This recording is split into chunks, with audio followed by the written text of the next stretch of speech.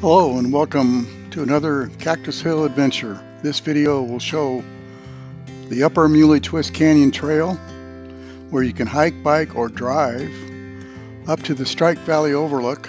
After that, it's a hike about 9 miles to the rest of the northern part of the upper Muley Twist Trail. This is pretty self-explanatory. There's a parking area for passenger cars. After this area of the trail road, it's basically four-wheel drive, highly recommended. So go from there. You can also, I'm sure, hike, obviously, and then bike this trail as well. And it should be a relatively easy hike and bike. There is some difficult sections, as you can see, you have to navigate through. But any four-wheel drive vehicle with a little clearance can do well on this road. Maybe even a two-wheel drive truck with a little clearance and placing your wheels and paying attention to where you're traveling could probably do it as well. But four-wheel drive would be best, and again with a little high clearance.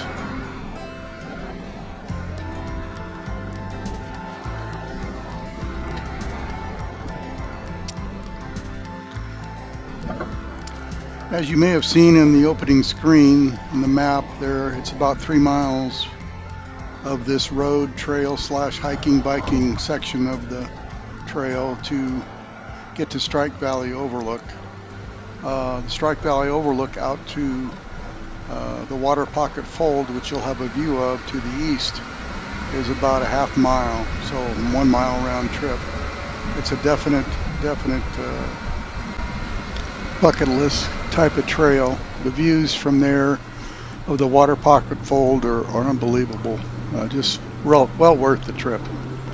As I go through this video, I'll speed up some of the sections to about 1.5 times speed. So again, just so I wouldn't have to give you a longer video and you still get the idea how the canyon looks. And I've had some comments that people enjoy seeing the entire trail, as much as possible of it as I can provide you. And I like it too. When I watch other people's videos, I like seeing the whole trail to see what we're getting into. So anyway, that's my philosophy on showing most of the trails when I do these rides, and we'll go from there.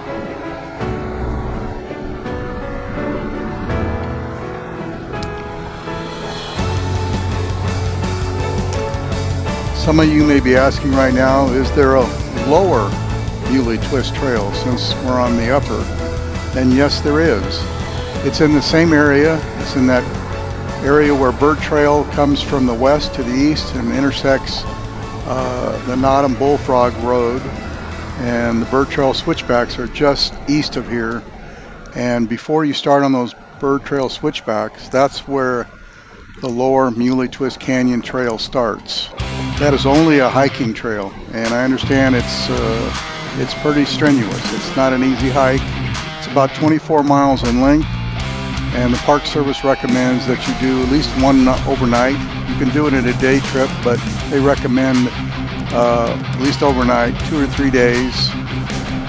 I will include some links in the write-up for this video for the lower and upper Muley Twist Canyon trails. Again, the lower Muley Twist Trail is basically hiking only. And while I'm on this subject, there are no ATVs allowed on this upper Muley Twist Trail. And that goes for all national parks. Check your national park before you enter to find out, but that's my understanding that any place in Capitol Reef National Park, there are no ATVs side-by-sides allowed. Also, one item of note on bicycles, I'm understanding that they're having a challenge with electric bikes and what they're going to classify those as. So far, human-powered are allowed on a lot of the trails, but electric bikes, not sure. We've had some damage done to the Red Cliff Desert Reserve by electric bikes. They act a lot like motorcycles, internal combustion engine motorcycles, so don't know what's going to happen with the rulings of the National Park Service or where they're going with that. But just be aware, check your national park or state park and find out what the rules and regulations are for those.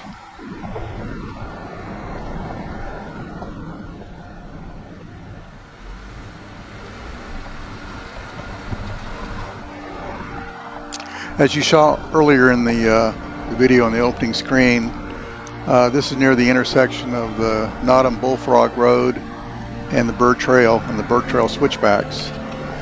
The Navajo and Bullfrog Road runs north-south, and from Highway 24 to the north near Capitol Reef National Park, or near the entrance to Capitol Reef National Park, it's about 33 miles to the Burr Trail Road, and the first 15 or so are paved, and the remainder is gravel dirt, and it can be washboardy towards the end of the summer. That's what we experienced the first time we took the trail, but it's been pretty good since, but that one year it was really washboardy. So if you have the ability to air down on the Navajo and Bullfrog Road, that would be probably recommended, as well here to air down a little bit on this trail.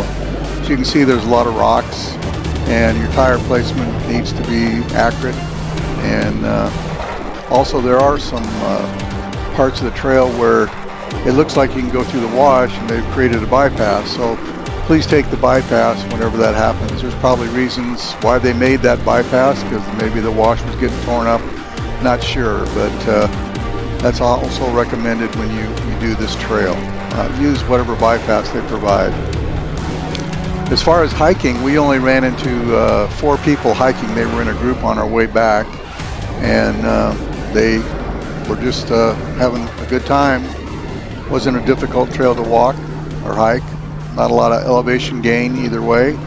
So, and it's a beautiful canyon, so a hike would be recommended if that's what you're into.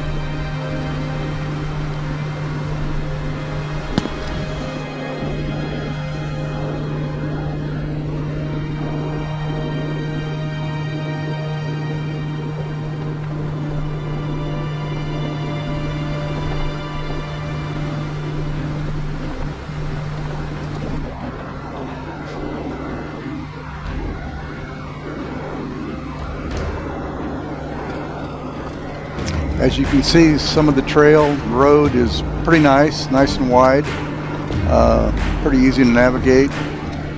Other parts, again, are a little rocky and require some tire placement to get through.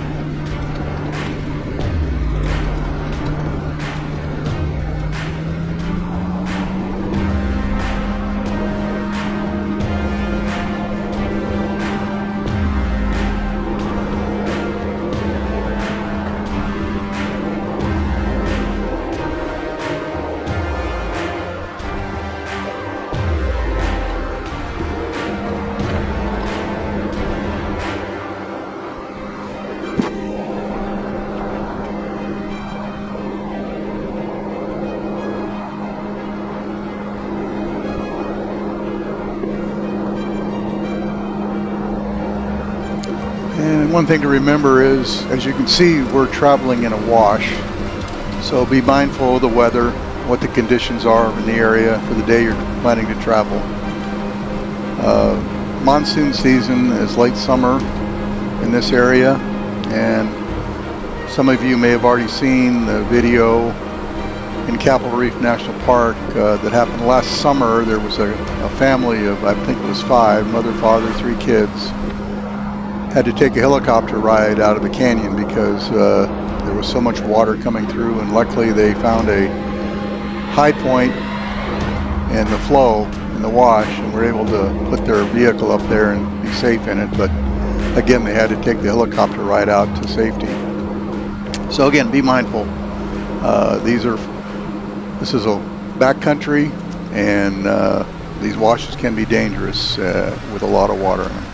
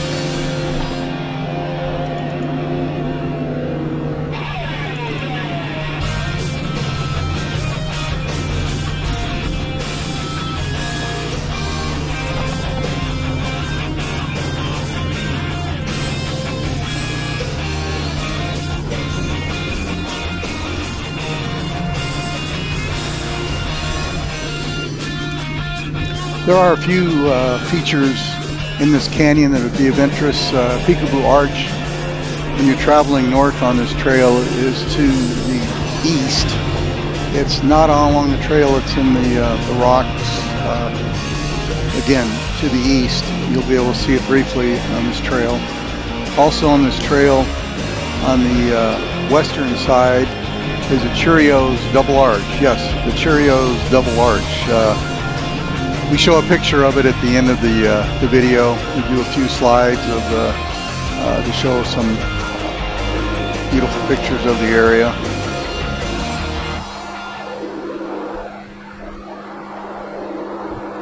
And then there's a couple other just unnamed at this point that I don't know the name, but they're some more geological features that are quite interesting. As you can see, some of this canyon gets pretty narrow, so you can imagine the velocity of the water traveling through here during the monsoon season. So again, be careful and watch out. Watch the weather, check your weather report before you go.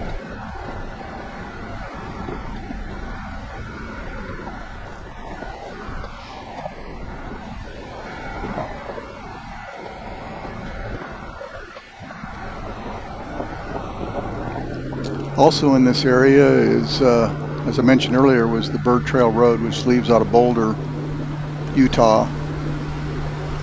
This road is off of Highway 12, and that's another scenic route, Highway 12. So if you ever have a chance to get on that road and go through there, it's a beautiful drive as well. That's paved the entire way, so anybody can travel on that one.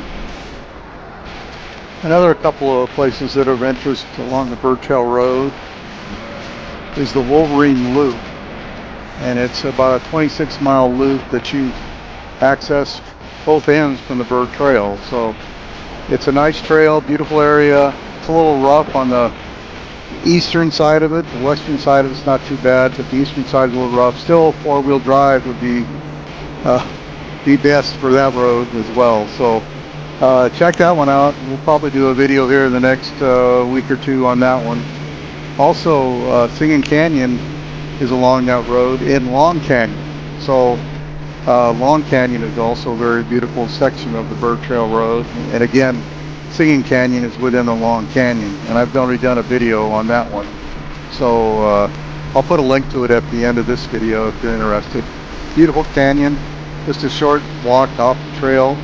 And if you have a musical instrument, bring it with you and play it. The acoustics in there are wonderful.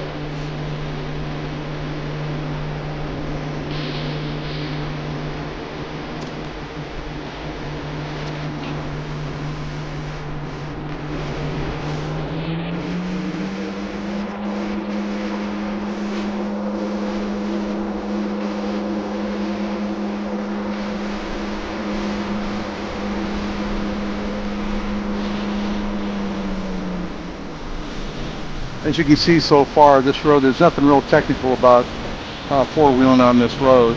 Again, it's just tire placement. Make sure that you pay attention to the rocks if there's a sharp one or some tree limbs or something that might have some sharp points on it and may do some damage to your tires. But other than that, you just got to pay attention and make sure you navigate well. Again, just there are a couple of bypasses out of the walk. You can take those when they're offered.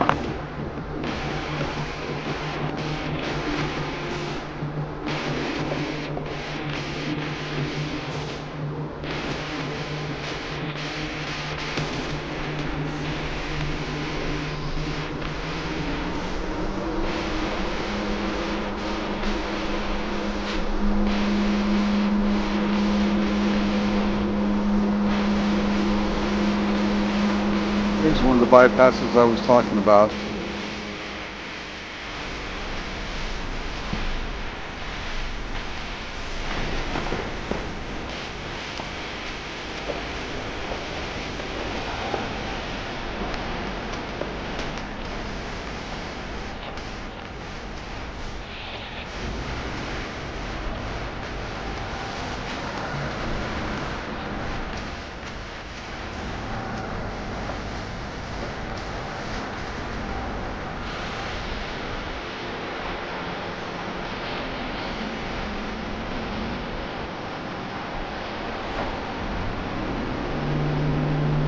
As you see on the left there, there's a cable across a couple of posts. I'm sure the road probably goes back a little farther, but that's probably for the Forest Service folks or the park rangers, etc. So, you know, don't go on it. They don't want you to go on that. Here we're pulling up to basically the end of the upper Muley Twist Trail for driving. That's where the Strike Valley Overlook starts here, and we'll pull up to the post here and park. There's a couple of signs ahead. We'll zoom on those here in a second and show that it's about 9 miles to the rest of the upper Muley Twist Trail. Here's a sign marking the Strike Valley Overlook Trail. Goes basically due east. Like I said, it's about a half mile, pretty easy hike. There are some rocky parts of it that you have to kind of follow the cairns to get through the canyon. But basically it empties out into the Strike Valley Overlook, so you're not going to go wrong or get lost. There's a picture of the Waterpocket Fold. Again, the pictures don't do it justice. This is the Henry Mountains in the distance there. And the Waterpocket Fold in front of you. Again, the Waterpocket Fold. Beautiful, beautiful area. This is the Cheerios Double Arch I was mentioning earlier. It's one of the more significant geological formations in the area. There's a random cave. Thought it was pretty cool looking. Another one. Don't know if there's any names for these, but I thought they were pretty cool looking. We went up and hiked around up in there and took a look. Well, anyway, the video's ending now, and I hope you enjoyed it. And remember, you won't know if you don't go. Have a good one. Thanks for watching. Appreciate it.